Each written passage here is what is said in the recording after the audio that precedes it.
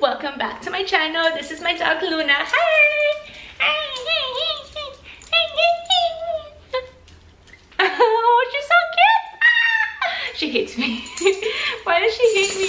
Today is Storytime Sunday. Before we start, I wanna tell you guys that tomorrow is a year since I started YouTube. Like, it's good when I started, since I uploaded my first video. That's crazy, a year since I uploaded my first video. And also thank you for subscribing. More people have 130 subscribers. Awesome. Anyway, so today's video is going to be two story times that are kind of like related, but not really. So the first story time happened when I was in junior high school, so it was a couple years ago. And I was dating this one guy, and I asked you in my last video to tell me like some like douchebag names, so you could go ahead and comment some douchebag names because I don't have a name for him yet.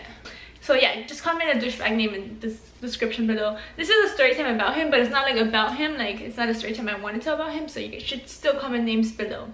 Anyway, so I had just started dating him. It was like December, and in Miami there's this festival, not festival, it's like a theme park, and it's called Santa's Enchanted Forest, which is basically what it sounds like. It's like a Santa or Christmas themed like park where there's like rides. It's like a fair kind of thing.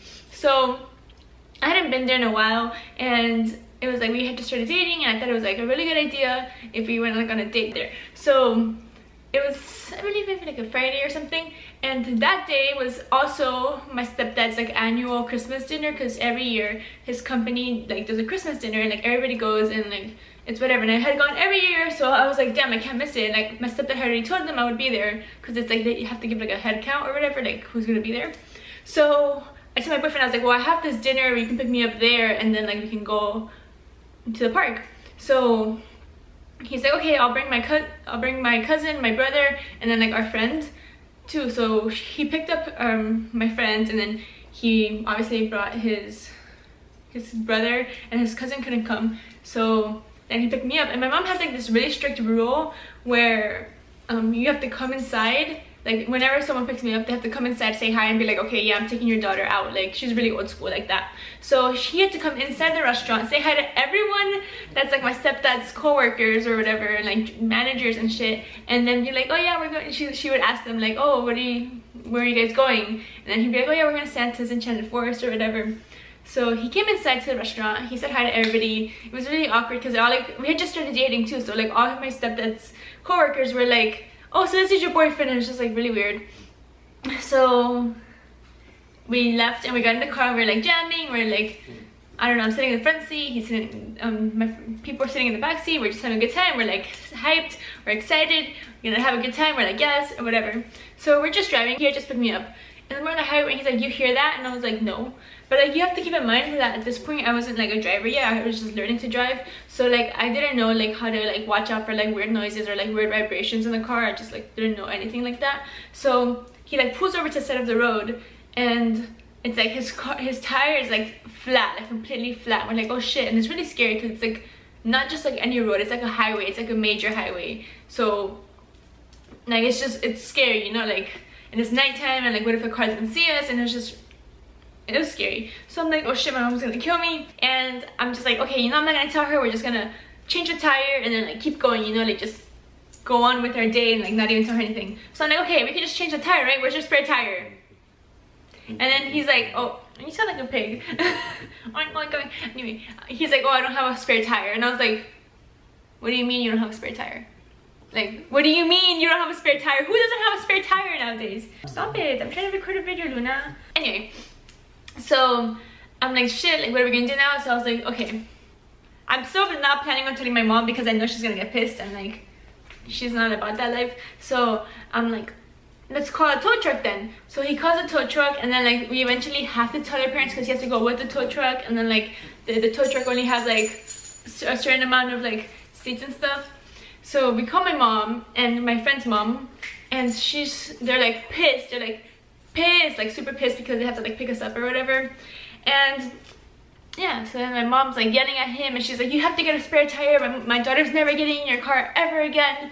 And very embarrassing, and my mom would never let him live it down. And who doesn't have a spare tire for real? Like, that's just like something you have to have, even if it's just like a boot, or what's it called, a donut or something like that. But no, he didn't have anything. So we were stranded on the highway, and we didn't get to go where we wanted to go. And then like we got in trouble, like I got in trouble for that, because my mom, I was only 16, so my mom was like very strict, and I understand, I guess.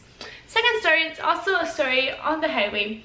Okay, so I used to live in Miami from when I moved to the United States up to high school. So in high school I moved to like 40 minutes north, so not in Miami but like close to Miami. And we would still go to Miami like very often because we had all our friends there, and like my doctors were still in Miami, and like we just went a lot to Miami. So we went like almost once a week, or like at least like every 2 weeks. Like we would always go. And I would never switch my doctors back to like Broward doctors, because there's no, like, I don't know, I had seen the same doctor my whole life. I just didn't feel like we had to switch doctors. So I guess that day we went to a doctor's appointment, and we were on our way back from the doctor, and when we were on the highway, it was like crazy traffic. Like we were in traffic for a long ass time, like bumper to bumper traffic. Not like you were like going slow, like we were stopped, like completely stopped in the middle of the road. So we're sitting there for like literally, like not exaggerating, like 2 hours, like not exaggerating. And when I got in the car at first, I didn't have to pee. But then, of course, after 2 hours in the car, I decided that I needed to pee. So I'm just trying to hold it. I'm like, okay, maybe the traffic will subside eventually. Like maybe we'll actually move, because we weren't moving at all.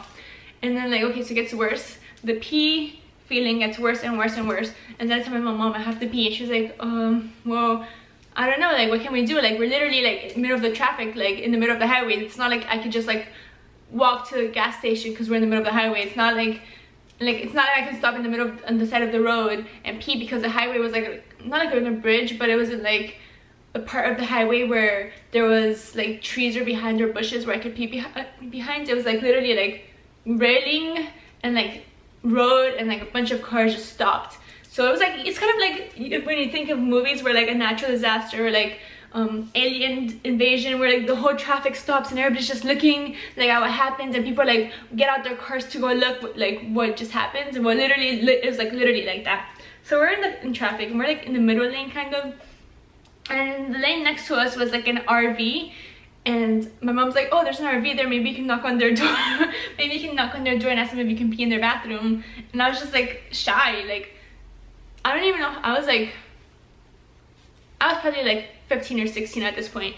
So I was not gonna knock on their door and be like, can I use your bathroom? Like that's just weird. So I considered it. I was looking at the RV like, do I knock on their door? Do I not knock on their door? Do I knock on their door? And I was like, I was about to get out of the car too, but I was like, no, I can't do it. I was like, Mom, do you have anywhere I can pee, or a water bottle? Do you have anything I can pee inside of? And she's like, I have this Ziplock bag. And at first I'm like, nah, I can't pee in a Ziplock bag. No, I won't do it. So I'm still waiting. Time goes by. I'm like jumping up and down, like you know, like you need to pee and you're kind of like antsy and you can't, like, you know, you just can't. So that's just me. I'm like sitting there and I'm like, oh my god, I need to pee. I'm trying to distract myself. I'm trying to be on my phone. I'm trying to listen to music. I'm trying to, you know, get my mind off of it. But like, you know, I can't, like, you know, I think scientifically, I'm not sure if this is true, but I'm pretty sure that I learned in one of my classes that humans could only hold their pee for an hour and a half. Like that's the max. So well, I guess it depends on like the person, but like that's like average. So I'm just like, okay, I need to pee. So then I'm like, okay, Mom, give me that Ziploc bag. So I go to the back seat to my mom not to turn around. Although like, she, for some reason, she doesn't like it's not weird for her to see me naked, because she's like obviously like birthed me. But like if she saw me naked, it'd be so like weirded out. But she was like, oh, whatever. So she turns around, and it's really weird because there's like cars next to us and there's an RV next to us. So like it's high up. I'm pretty sure they could, like, if they look down, they can see like inside my car me peeing in my Ziploc bag. So I go to the back of the car and I open the Ziploc bag, and it's not like a big Ziploc bag. It's like the small Ziploc bags. And I'm like, okay, I'm gonna do this. So I open the Ziploc bag, I squat over it, and I pee. And then it's just like it's filled to the brim, like this poor little Ziploc bag. And I'm like, what do I do now? Do I throw it out the window? Like, what do I do? Like, what do I do with the Ziploc bag? So I zip it up. Good thing it wasn't one of those, like, because you know there's like the zipper one and there's the ones that you like press closed. Good thing this one was a zipper one, because if it was the other ones, I feel like that thing would burst all over me and that would have been a disaster. Like that would have been disgusting. Anyway, so I close it up and then I'm like, Mom, you have any napkins? Because if you guys don't know, well, you probably don't because you don't know my mom, but she works as a delivery driver, so she had napkins in her car. Like, I guess she just always has napkins in her car. So passes me a napkin, I wipe myself, put my pants up and just sit there with my pee in my hand, waiting to get home. Because I didn't throw it out the window because that would be like weird. So I just waited to get home, and when I got home, I ran to the bathroom and dumped the pee in the toilet and flushed it. And then I threw away the Ziplock bag. Yeah, and I will always remember this moment because that is like quick thinking, you know? Like, I had a problem and we figured it out, and I peed when I needed to pee. Yeah, and you guys remember this background?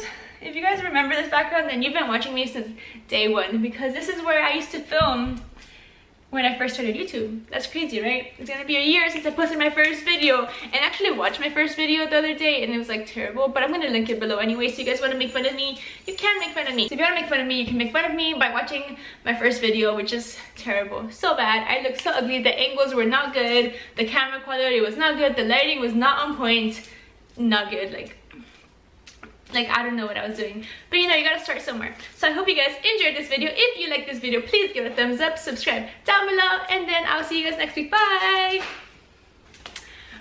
Bye. I don't really care if you cry.